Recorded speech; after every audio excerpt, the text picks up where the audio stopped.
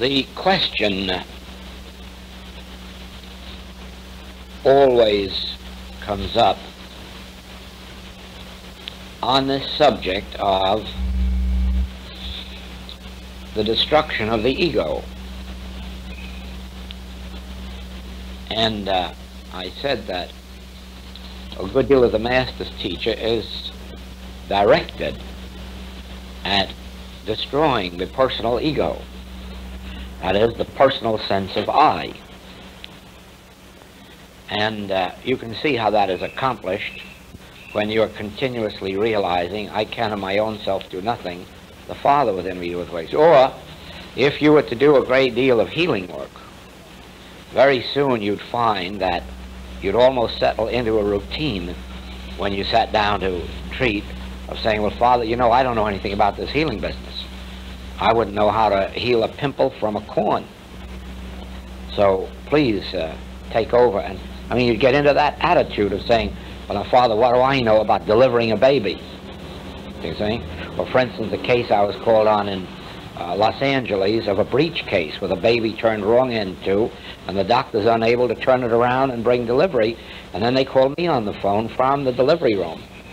And now I ask you what I'm going to do 20 miles away about a breech case, and how I'm going to turn a baby around, and you will know that what has to happen to you, how completely the ego must be destroyed when you realize I can do nothing or think nothing that will have any effect on an unconscious mother and an unborn baby, you see?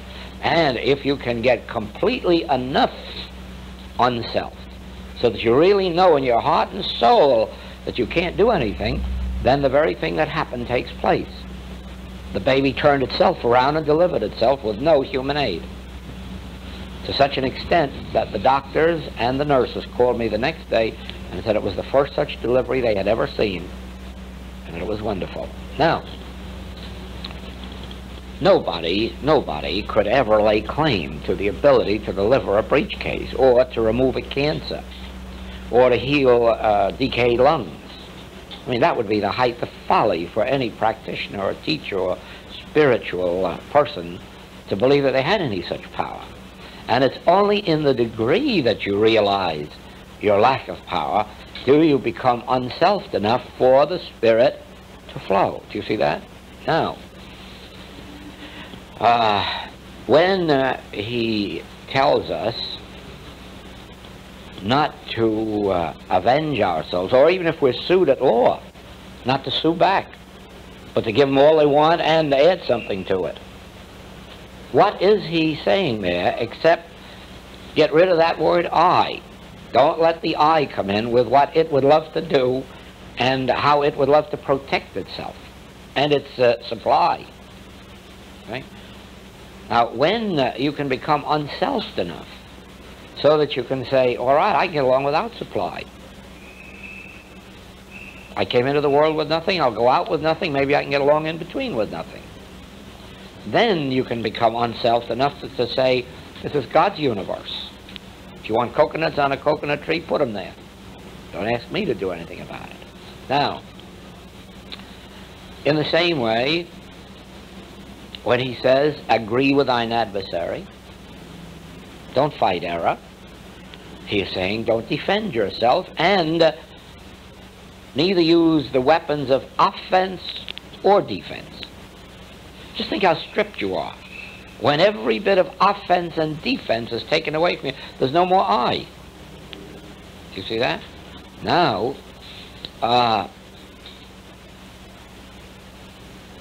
you can say then that his teaching largely is made up of just what the old Oriental teaching was, the destruction of the ego. The Oriental, however, destroyed himself. He made himself an nonentity, not knowing that his self was God, even while he declared that the one self is God. Nevertheless, he destroyed himself by making the self nothing. You see that? He just eliminated this universe. He eliminated himself. He let his body decay. Well, there is a place in between asceticism and the destruction of the false ego that brings to light the I that I am. And then you have the divine ego. Then you can say, I can do all things through Christ which strengtheneth me. You see? To God, well, yes, God can set a table in the wilderness. Why then be an ascetic and not want a table set in the wilderness? Why deny yourself food? If God can set a table in the wilderness, it must be because he wants us to eat. You see that? Well,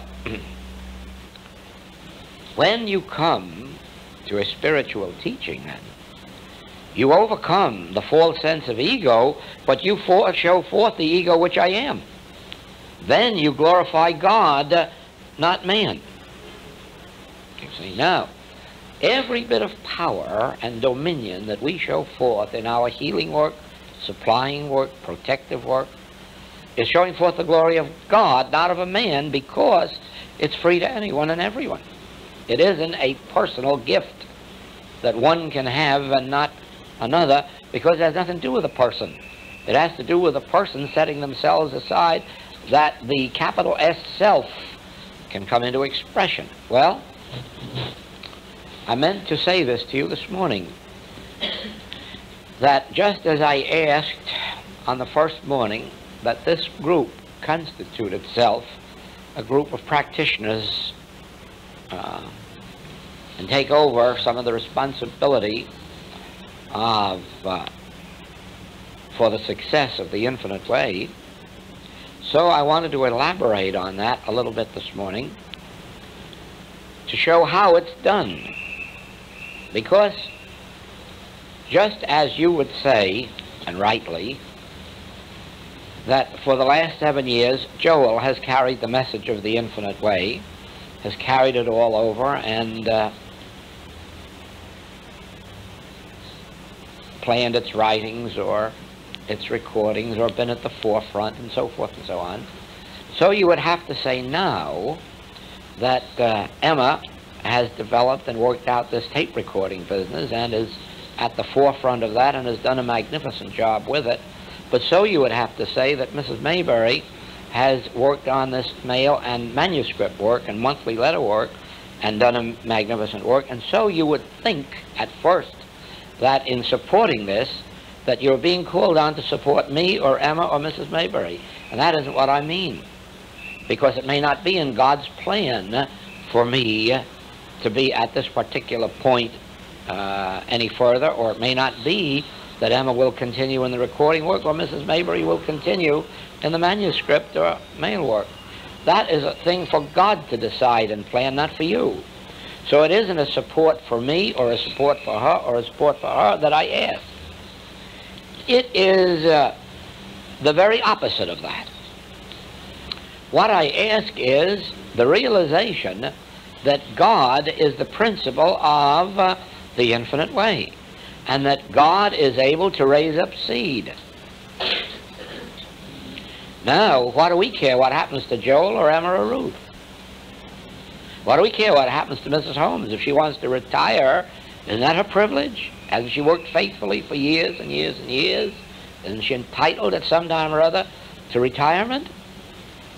Certainly. Why then should we work to be sure that Mrs. Holmes stays at her post just because she's done a good job? No. Let us work to know that God is at the post, you see? And then if God continues to work through Mrs. Holmes for 1,000 years, we're grateful. But if God decides to let Mrs. Holmes retire, we're not going to be left alone. If Mrs. Mayberry wants to change her mode of life or address, should we interfere with that? No. If my period of retirement comes, or passing on to a higher plane or a different plane of activity, should that affect the infinite way? No, and it won't. If our students understand the Master's teachings, you will understand what is meant by, if I go not away, the Comforter will not come to you. Now, in doing spiritual work in the nature of prayer and communion for the infinite way, you don't have to be concerned about me or Emma or Ruth or Mrs. Holmes. or Miss Sinkler in Chicago. As a matter of fact, you don't even know the names of those in many of the places who are carrying on the work. So you couldn't personalize your treatment. Well, now, if you can't personalize your treatment for Chicago or Cincinnati or Detroit, why bother to personalize it about Honolulu or New York? Do you see? Then, in impersonalizing your work, you would forget all the towns in this country and all the people associated with the work, and you would be realizing God is the principle of the message of the infinite way, and God is able to set a table in the wilderness, and God is able to raise up seed. And so God fills all space, and God completes all the activity of the infinite way. And if you were to keep your treatment or prayer or communion on that level, we would have 10,000 workers very quickly. Do you see now the nature of impersonal work? Well, now remember this, that is what I have been trying to teach about healing work. Don't be concerned about the name of your patient or what is troubling them, because that doesn't enter the treatment at all. What you're to concern yourself with is the Word God. God is the principle of this universe. God is the principle of all creation. God is the life and the mind and the soul. Well, if you live in that consciousness, anyone who reaches out to you will be benefited. This experience happened here just within this month. A woman in Canada sent a cable to Hollywood, to me, for help. And it was a serious claim in that the woman was unable to walk and had been in that condition for some time. Well, the cable was forwarded to me by mail from Los Angeles. But in the same mail with the cable was a letter from the lady in Canada, enclosing a very generous check and saying for the first time she had experienced a real healing in her metaphysical career, but an outstanding one that was a miracle, and she was going on vacation with her husband and able to walk. I hadn't even received the cable. You see that? That is the impersonal nature of spiritual work. Even before they call, He knoweth your needs. Is that a true statement, or was the master mistaken? Now, if God knows your need even before you call, He certainly knows your need before I get the call. And He certainly hasn't empowered me to take over His job of helping you.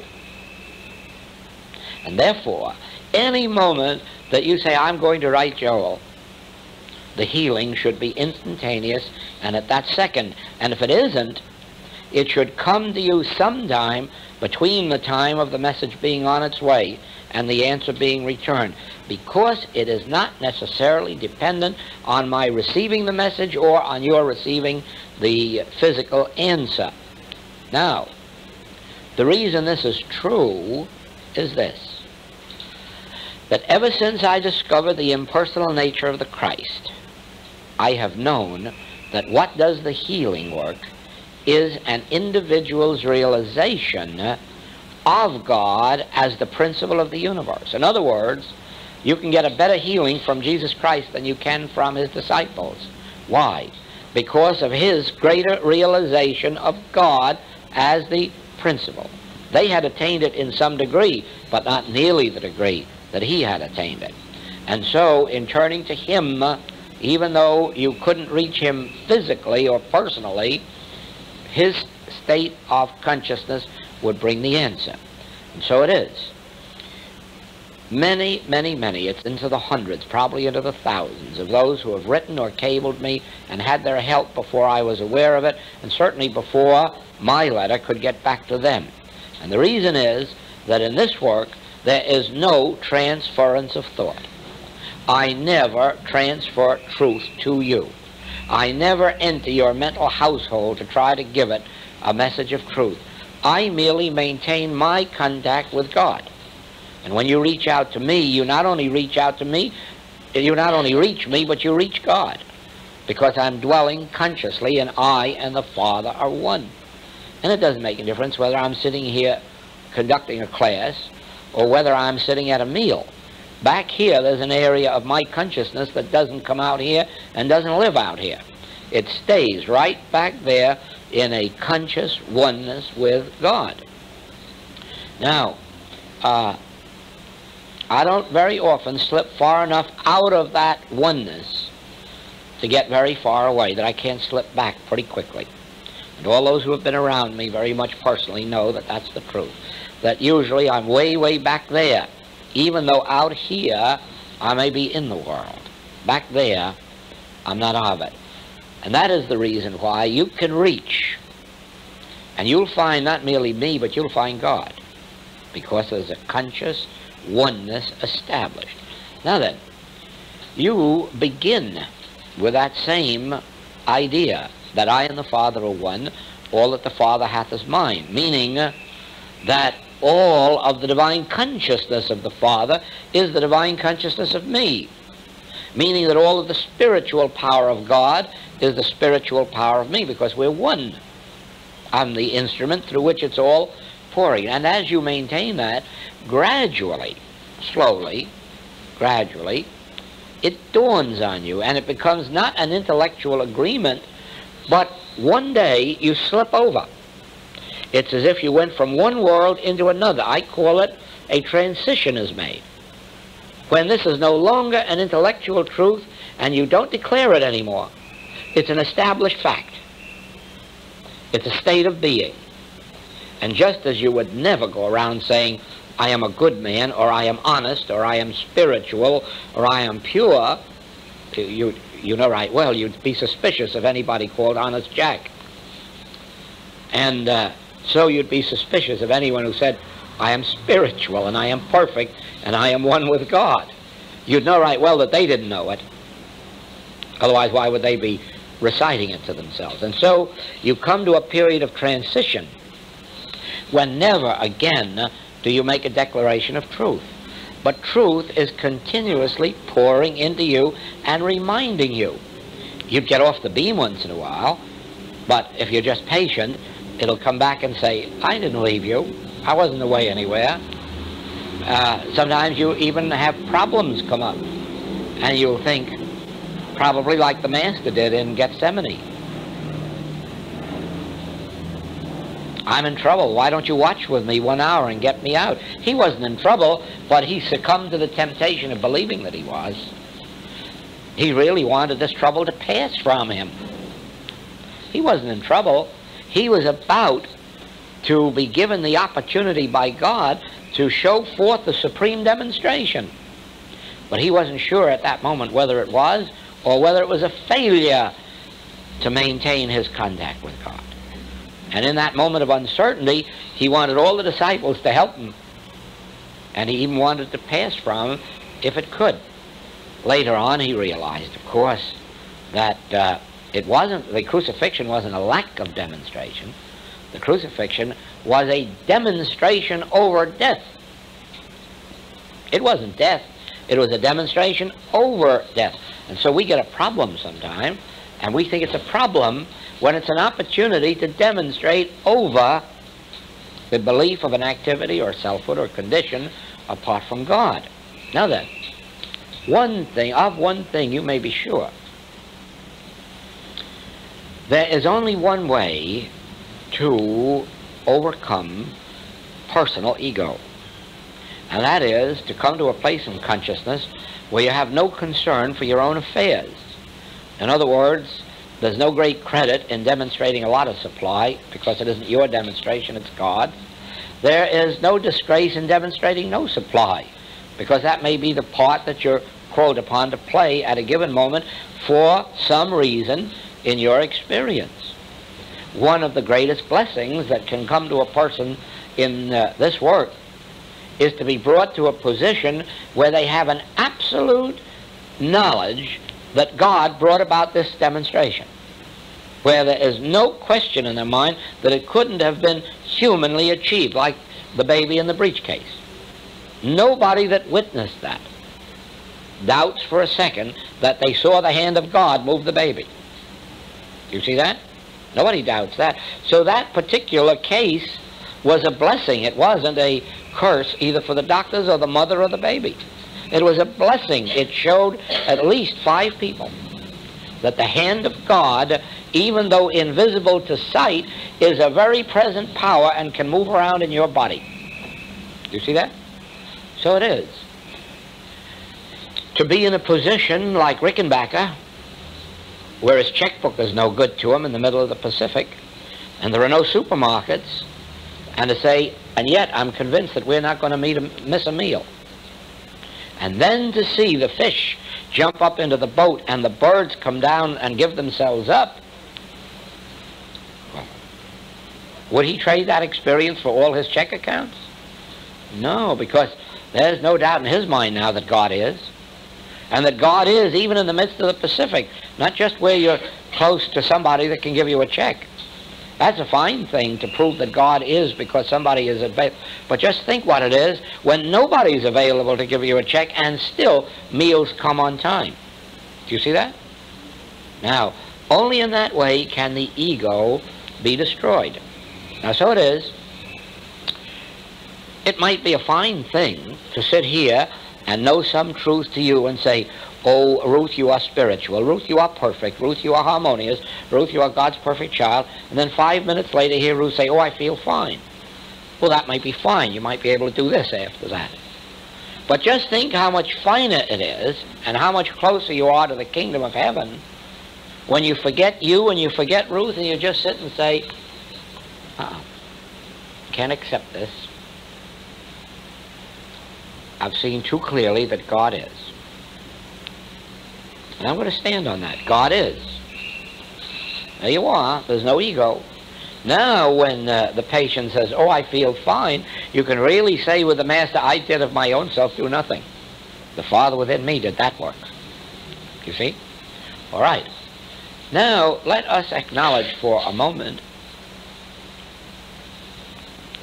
that the infinite way has been introduced into human consciousness not by a man, but by God, because the time had come for it.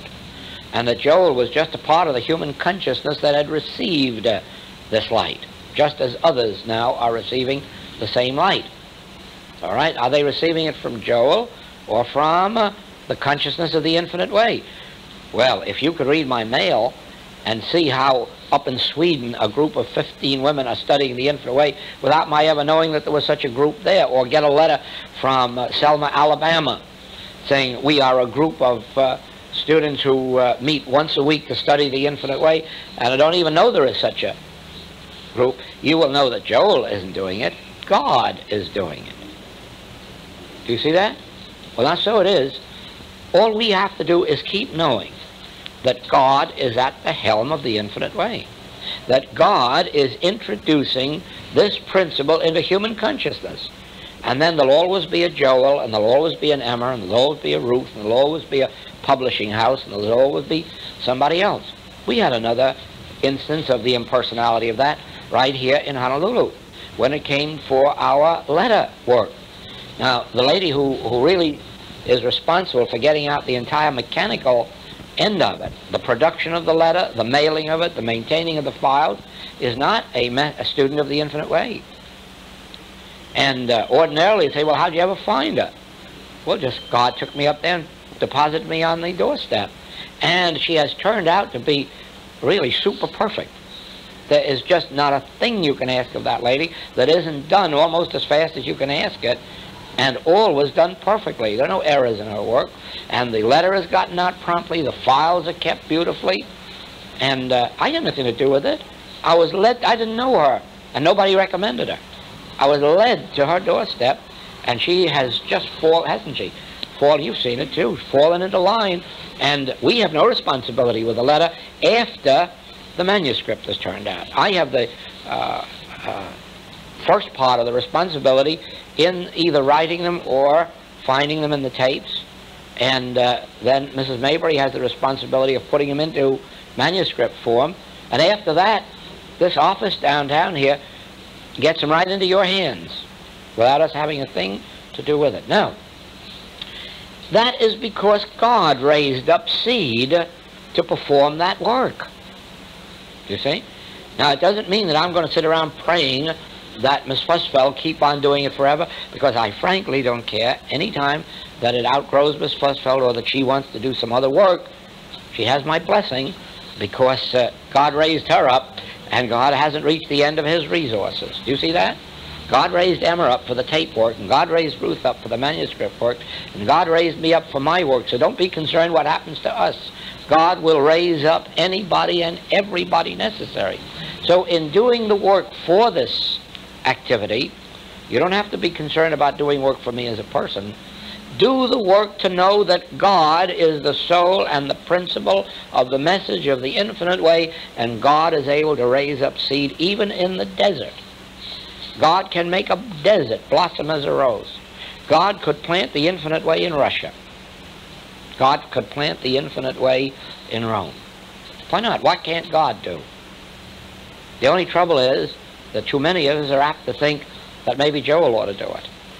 And you see, Joel hasn't such capacities. Only God has. And Joel's capacities are only in proportion to his awareness that only God has the capacities and that he can serve as an instrument. Now, when you catch that clearly, you will also catch the secret of the healing work.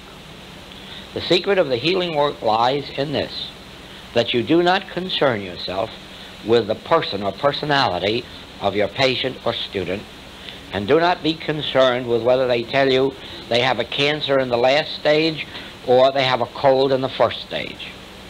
Don't be concerned about those things, because humanly there's nothing you can do about them. A doctor could do something about them humanly, but you can't. Nothing you can do. The only one power that you have access to, and that is spiritual power. And your spiritual power you have access to only in the realization that you know that God is the principle of this universe, and that this universe is governed by a law, and it's a cosmic law. It doesn't make exceptions. It doesn't just benefit the good and leave the bad out in the cold. It just doesn't benefit the members of our group and leave out all of the heathens. Nobody is left out. The cosmic law shines like the sun for everyone. But of course, those who don't get out in the sun won't get tanned. That is a sure thing. Those that don't get out in the sun won't benefit by the sun's warmth. So there is a question of the Master saying, I am come only to those of my own household, meaning that I can really only benefit those who are of my state of consciousness. When the centurion says, you don't have to go to my servant, just send your word, then the Master says, of course, I have not seen such faith in all Israel. Here's a centurion got more faith than the Hebrews, and the Hebrews are supposed to be the only people on earth who had the real faith in the one God. And the same way to the Samaritan woman who wanted help for her daughter, and he said, no, I've come only to those of my own household. But she implored and implored, and because of her much imploring, he healed her daughter. In other words, she showed by her state of consciousness that she was ready. She was actually then of Israel, even though she was only supposed to be a Samaritan woman. And so with the Samaritan woman at the well, oh, I'm shocked. You Hebrews are not supposed to talk to us Samaritans. But he did, because he detected in her a readiness, and so as far as he was concerned, she was of his own household. And in the same way, of course, harlots, adulterous women, they're not supposed to be of our household at all. They don't belong to our church. We don't let them have membership in our church, you know that.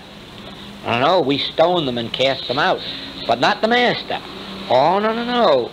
The moment, now he didn't go around picking up all the harlots in Israel, but when he detected one or saw one who was ready to come out and be separate, he said, come on, join our band, you're of our household. Well, of course, the people who live on what your past were, they were shocked at that. Why, he's a friend of wine bibbers and sinners. No, he really wasn't. He was a friend of those who had had enough of wine bibbing and of sinning and had discerned the nature of the Christ. If he had been a friend of sinners and wine bibbers, he would have gone down and hung out with them at the corner saloon, but that he never did. He wasn't a friend of theirs. He was a friend of those who were ready to leave their nets, who were ready to leave their old ways. So it is. We too do not proselyte. Our responsibility for the infinite way doesn't mean that we're to go out and proselyte for it. It means that we are to let our light so shine before men that men will want to come and partake of it. It doesn't mean that we're to go out any more than sunshine goes around looking for dark rooms to light up. Oh, no. Or lighthouses. Lighthouses don't go around the ocean looking for ships to lead. They stand right still and let the ships come to them. And so with us. Ye are the light of the world. Now, keep that light so brightly burning through your own individual demonstration that others will come and say, what have you? Then they are of your household. Then they can be benefited. Now, it's all right to pray for our enemies. It's all right for us to sit in meditation and communion and know the truth about even those who are not yet of our own household. But let us stop at there. Let us know that God is also the principal of these human devils on earth. But let's not go and try to change those devils into angels. Wait for them to come and be turned. Then it'll be an easier job. And we'll have less of persecution. There isn't any real reason why we should go through deep persecutions unless we go out into the world and try to reform it. And that's dangerous because you interfere with the other fellow's activity. He is getting along all right the way he is, and he doesn't want that broken up. Now, this all has to do with the overcoming of the ego in the sense of losing your personal concern for your own life or the life of your friend or relative or patient. Don't be concerned for your own welfare, because that is of no importance. The only thing that is of importance is, what is the principle? Keep that principle before you, then your own welfare and your patients and your students will come along into line. But the moment you concern yourself with whether they're going to make progress or with whether they're going to get well, you are the blind leading the blind. Now, I, if I be lifted up, shall draw all men unto me. Now what does being lifted up, what is that constituted? Well, frankly, it's constituted of not caring about any person, any patient, any student, or any relative. It means if I'm lifted up to the place where I understand that God is really the soul of this universe, the principle of it, the governing influence, the only influence, that God is the only power, I am abiding in the principle. Now that principle will take care of everybody. But the minute I come down from there and try to take a human being and spiritualize them, I must fail. Because you cannot spiritualize mortal man. Mortal man has to die. You must die daily. And you must be reborn of the Spirit. Now, the spiritual teacher must not try to prolong your mortal life. He must try to assist your death. And the way he does it is by ignoring your personal problems and defects and abiding in the truth that God is the central theme of existence. God is the principle of all being. God is the life, and God is the mind, and God is the intelligence, and God is the all-around. And stay up there. Keep your conversation in heaven. Don't be a human do-gooder. Don't be concerned with whether the fever is 108 or 102, because they're just as mortal when it's 99 as when it's 108. Don't be concerned with that. Be concerned with the truth. Ye shall know the truth, and the truth will make you free. Oh, many, many times, Christian Scientists are considered very cold because they don't exhibit human sympathy. Well, if they understand their teaching correctly, they're not cold and they're not indifferent, but they know what the principle is, and they know that human sympathy and human love never healed anybody or saved a life. You see, if human love would save anybody's life, no child would ever die, no parent would ever die. Because, in the ordinary course of events, every parent loves their child so much that that love would prolong their life. Every child loves their parents so much that they wouldn't let their parents die. And isn't that what humanhood is consisting of? Parents always trying to save their children, and children always trying to save their parents. Yet where does it get them in the end? Nowhere. Now, the moment you can become indifferent, not to your child, not to your parent, indifferent to the appearance, that's the secret. Not indifferent to each other. In this work, if you didn't love each other supremely, you couldn't serve each other. And if you didn't love a lot, you couldn't engage in this work. It takes a lot out of you, and you get a lot of abuse in it. And if you didn't love people an awful lot, you wouldn't stay in it. You do love them a lot, but you ignore the appearances. That is the destruction of the ego. When you can ignore the appearance. Don't ignore man, don't ignore woman, don't ignore child, don't ignore the little dogs and cats and birds. Ignore the appearance concerning them and see through the appearance to the very heart and soul of that individual. You find Christ.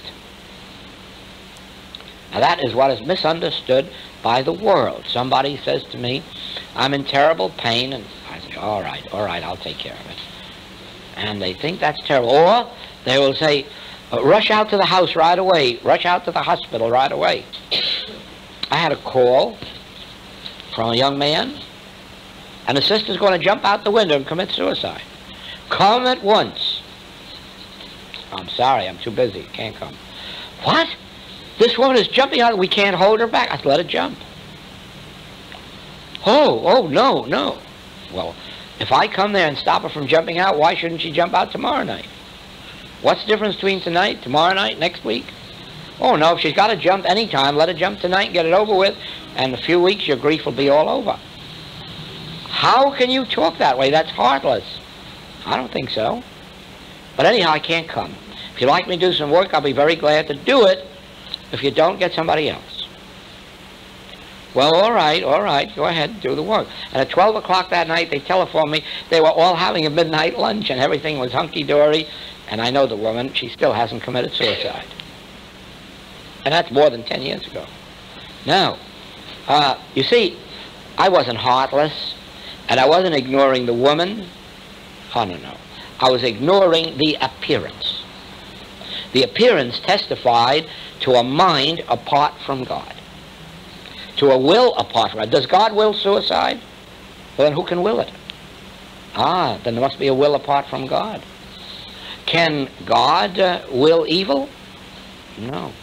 Well, it must be a will apart from God. No, I don't accept the appearance of a will apart from God, or of a desire apart from God, or a selfhood apart from God, or a condition apart from God. So I don't ignore anybody. No, I love people too much. But I ignore the appearance which confronts them and which they confront me. I ignore the appearance. See that? Now, you are not being unloving or unkind when you ignore the appearance. You are being spiritually on the beam. You know, it took Jesus 3 days to go and raise Lazarus, who was a good friend of his. He wasn't a bit in a hurry. No, he was never. Do you know that Jesus would sometimes go away to the mountaintop for 40 days and leave all the people down on the plain here dying and sick? Didn't worry him one bit. He ignored all those appearances and just went off. When he had to meditate or commune with God, he did it. And he ignored all the appearances. And I suppose a lot of people thought that was heartless. Why didn't he just stay there 24 hours a day healing people? Well, in the end, he would have collapsed for the simple reason, unless there are periods of renewal, unless there are periods of going back within to the source of our good, we come to the end of it. It isn't that we come to the end of God. God can't come to an end, but we can come to the end of our realization. If we let the world pull on us and pull and drag and drag and drag, pretty soon there'll be a sense of depletion. There won't be depletion, it'll be a sense of depletion. But it'll act like depletion and we won't be able to help anybody. Nobody is ever helped by my physical presence. Never. They may get a little consolation from it, but they're never really helped or healed by my physical presence. They are helped and healed by my state of consciousness. And if they insist on my personal presence until they've worn it down, then there'll be no more help from them, and then they'll decide they need a new practitioner or a new teacher. No, it is the same always. Nothing is more loving than the Christ ministry, but nothing is more heartless in its disregard of appearances, because of its understanding that since God is, the water on the desert can't be. There just can't be a snake in the rope, because the nature of cosmic law is that it creates a rope and it doesn't put snakes in the rope. And that's all it's to it. So you can keep on seeing snakes all you want, and you can be cruelly indifferent to that appearance. But that doesn't mean you're indifferent to what lies behind the appearance. You're only indifferent to the appearance. This is a valuable lesson. This is a valuable lesson. This will show you the intense love that you must have, not only for God, the great reverence that you must have for a God that can maintain such a perfect, harmonious, wonderful universe, and the love that we must have for all of God's creatures, and what a total indifference we must maintain toward every appearance that doesn't testify to truth. Otherwise, we're bearing false witness against our neighbor, but it's more serious than that. We're dishonoring God. We're saying God hasn't enough wisdom to run his own universe. We're saying God hasn't enough love to protect its own child when we accept appearances. Now, the whole secret of healing work lies in one word. I've given this to classes before, but because it's so important, I'm going to repeat it. And closed classes do not catch this point, except the few in it who seem to be ready. But it's too difficult a point for most students to catch. The secret of healing work lies in one word: reaction. How do you react when the claim or appearance is presented to you? That determines the healing. If you can be as indifferent to the appearance as I am explaining to you today, you can have an instantaneous healing or a quick healing or a beautiful healing, depending on the receptivity of the patient or student. If, however, you react with the tiniest trace of doubt or fear or accepting the appearance or having a desire to help or heal, you see, that's where desire is all sin. If you have a desire to help or to heal, your reaction is wrong, and you may have a long battle to win out. Now, I do have cases like one that has just come yesterday, a letter from a lady explaining how many years she studied the infinite way and how faithful she is, and reminding me of my statement in Science and Health that the responsibility for healing is on the practitioner. Do I still believe that? And if so, why isn't she healed? Well, I'm not going to write a why, but I know why. I know why. I don't know why she wants to be healed. She's been very prominent in public work, and she's going to go back to that public work and show them how great she is. She isn't interested in healing for the glorification of God or the revelation of harmony, but she's got a lot of work to do in life, and she's going to have to do it. It is very much like the answer that Orville Roberts made last year in San Antonio, Texas. He was staging a big healing revival there. And, well, it was before he got there that all the notices were out and all of the literature was out, and, oh, there was going to be a tremendous outpouring. But one lady wrote him a letter that she was very ill, and doctors couldn't do anything for her, And she was going to come to his meetings, and she wanted him to heal her, because it was so important for her to be healed, because her husband was an unbeliever, and this was going to convince her husband. Not only that, but she had some friends who were unbelievers, and that would bring them all into Christ. So you see, Mr. Roberts, how important it is that you heal me. Well, Mr. Roberts wrote back to her and said, I don't like to say this to you, but I'm afraid that you've made your healing almost impossible. I don't think you're going to get healed. Your motives aren't right. There's only one motive for spiritual healing, and that's to glorify God, not to do something good for your husband or your neighbors. Besides that, you have forgotten Scripture, that if you were raised from the dead, they wouldn't believe. As a matter of fact, the only people who will believe in spiritual healing will believe in it before they ever see a healing, because something inside of them will convince them that God is able to raise up. See? So people who can respond to spiritual healing are convinced of it before the healing, but nobody is convinced by what they see. And so he says, your concern for your husband and your concern for your neighbors will just stand in the way of your getting a healing. Now, if you are willing to leave your husband outside of heaven and leave your neighbors outside of heaven, there may be a possibility of your getting in yourself. Whether she was healed or not, I don't know. But that is what I say to you about reaction. If I care whether you're healed or not, then I'm reacting wrongly. Because that should not be my concern. My concern should be, what is the principle?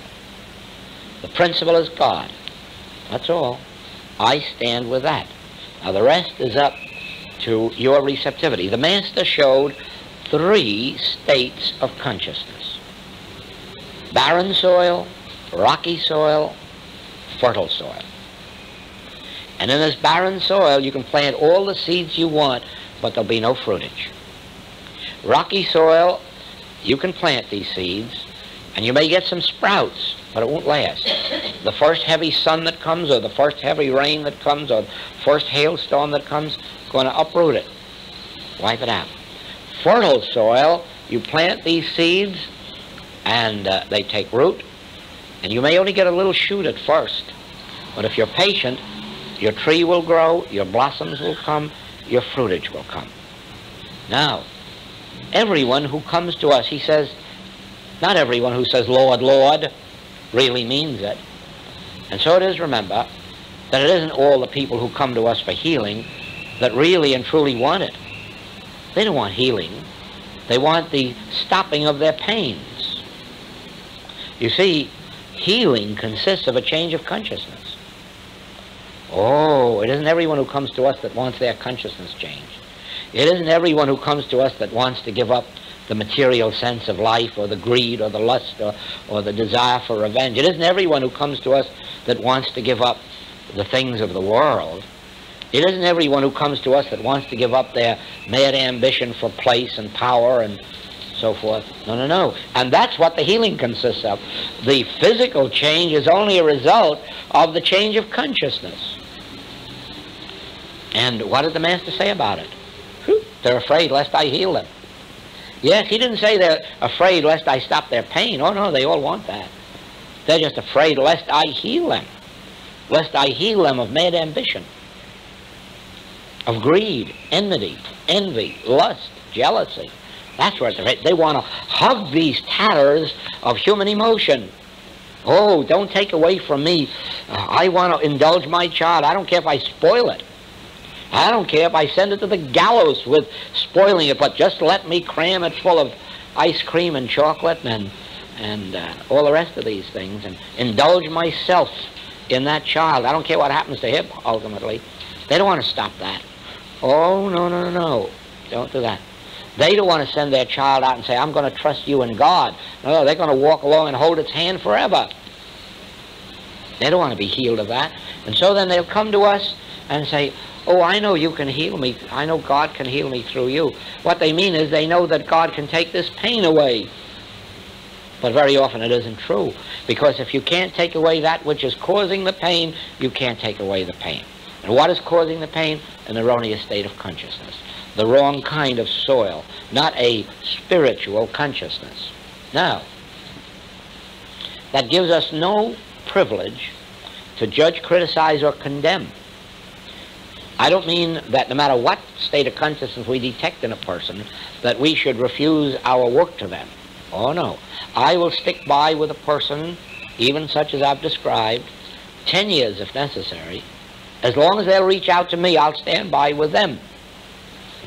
Because in the end, the very fact that they're reaching out so persistently must mean that eventually they will be ready for a change of consciousness. So as long as they'll reach out to me, I'll stand by with them. The only thing is that in many cases, they won't stand by long. If they don't get the result that they outline, then my work is a failure. If I can't reduce the lump, or if I can't stop the pain, to them my work's a failure, and then they walk on. I had a letter here not too long ago from a woman who says that she wrote me about a year ago about her terrible condition, but now she's writing again to tell me she's not healed. Haven't heard from her that whole year. Right. Of course, I'm all wrong. You see, my ministry's wrong because I don't live up to my advertising. She wrote me a year ago. She's not healed yet. Well, I didn't turn her down. I said, oh, I'll help you again. As long as she will keep reaching out to me, I will help her. Why? As a person, I love her. Because behind all of this appearance, I don't know her humanly, but I mean, don't know who she is, but personally, I love everybody. And I know who they are and where they come from. And I'll ignore the appearance. But I also have the spiritual wisdom to know that if they do not permit their consciousness to be healed or changed, that even though they did get rid of a physical claim, that is not the permanent thing. You see, the Master healed 10 lepers.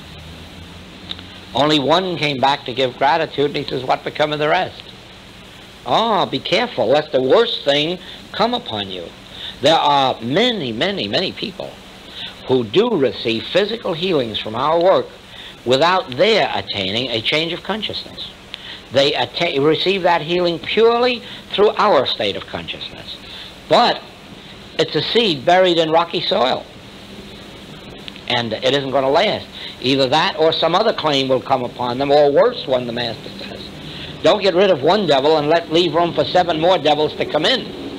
And that's what very often happens. A person has a physical healing, and now they're so physically free they can go out and commit 10 sins instead of 1. And they just leave themselves open for 7 devils. So that our main concern when asked for help is not what is your physical condition, and not whether it's going to improve in an hour from now or 6 days from now. Our concern is only this: to stand in the principle of God as the principle of the universe, to stand in the principle of God as the soul of all being, God as the only law, the only power, the only substance, the only activity. And if I stand in that, the general average of my healing work will be good, and those who stick with me ultimately will find that they will be healed. In other words, they will have a change of consciousness. You can't add clean water to a vessel half full of dirty water and have all clean water. In other words, you can't fill a vessel already full, and you can't add new wine to old bottles, and you can't add a spiritual consciousness to a material consciousness. If you cannot, with your spiritual seed, make the material consciousness die daily so that spiritual consciousness takes its place, you cannot permanently succeed.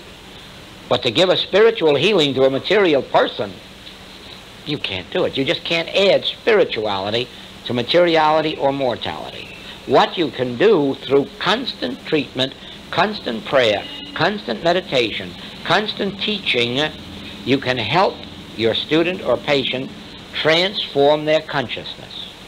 Be ye therefore transformed. Repent ye, turn ye, and live. See, all this means a giving up of the old selfhood, the Adam man, because The Adam man must die so that the Christ man can be born. But you know as well as I do that most of the people that come to you for help want to keep on living their same lives that they are, but they want to do it without pain. And they want to do it without poverty or unemployment. But give them employment and give them good health and give them supply, and they don't want their consciousness transformed. They don't want their daily life transformed. This is a pretty good life when you haven't got pain and you've got enough supply. But that will not work in our work. And so it is that we do not concern ourselves with the identity of a patient or the name or nature of a claim. We don't react to that because that's the appearance. Actually, we know I am the Christ of God. There's no question about that in my mind.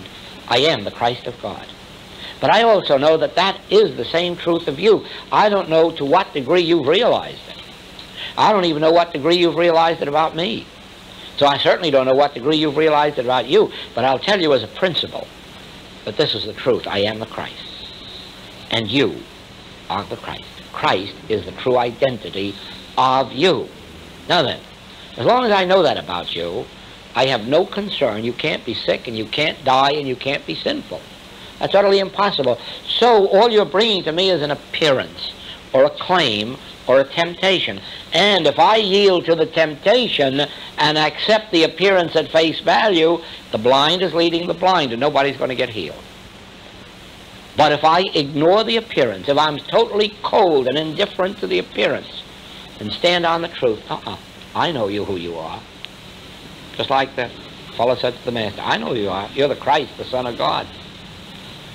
A healing must follow. Not merely a physical healing, but a transformation of consciousness. Now, that has been the secret of all my work, and I really learned this basis of it in my prison work. The moment I learned Christ was the identity of these prisoners, I never again had any desire to help them or change them or to reform them. None. I just went in there to tell them about their true identity. And it was so true that instead of 8, 9, 10, 11 coming, within 6 weeks there were 77 coming to hear about their identity. And at the end of a year, we had 200. And not only we had 200, we had 15 prisoners doing healing work in that prison. But by being totally cold and indifferent to their imprisonment and to what they've been imprisoned for, or whether they stayed in prison forever. My function in the prison is merely to reveal identity. Let that do its work. Wherever there's a transformation of consciousness, they will walk out free, and it's been demonstrated many times. And now right here in Oahu prison, we had this demonstration that whereas 18 boys should have come to here, 66 boys came to here. And instead of them being mildly interested, why, only as late as yesterday we sent first, second, and third San Francisco lectures over there to Oahu prison. They're diligently studying the books. More and more boys are writing for them, and they're talking it among themselves. Why? Not because I do any proselyting work, but because I go in there indifferent to the appearance. I'm not there to get any boy out of jail. I'm not there to make any sinful boys pure. No, no, no. I'm there like I'm here, only for one reason, to reveal your true identity. Now, in the degree of my realization of it, you will have some measure of healing. But in the degree of your realization of it, your lives will be transformed. Jesus could walk this earth and heal a lot of people, but he didn't transform too many lives. No, only in the degree of their acceptance and their realization were their lives transformed. He fed multitudes, but he didn't change the lives of multitudes. No, part of those multitudes were there to crucify him. You see that?